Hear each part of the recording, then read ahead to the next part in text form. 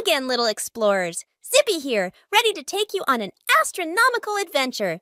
Today, we're diving into the star-studded world of starfish. Now, while they're named starfish, these incredible creatures aren't fish at all. They're echinoderms, which means spiny skin. But sterchinoderm sounds a bit too spacey, right? Check out the underside of a starfish. See those tiny tube feet?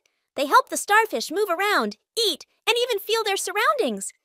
Starfish come in so many colors and sizes, from bright blues and radiant reds to giant ones bigger than a dinner plate. Here's a dazzling fact. Did you know that if a starfish loses one of its arms, it can grow it back? Talk about out-of-this-world regeneration powers. From tropical reefs to chilly deep-sea floors, starfish can be found in oceans all around the world. They're like the shining stars of our underwater universe. What's on the menu for these stellar creatures? Mostly clams, oysters, and other small sea snacks. And their mouth? It's right on the underside, in the center.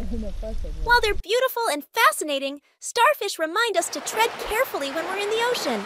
Just like stars in the sky need a clean universe, our marine stars need a pollution-free ocean. Thanks for joining me on this starry adventure, little explorers.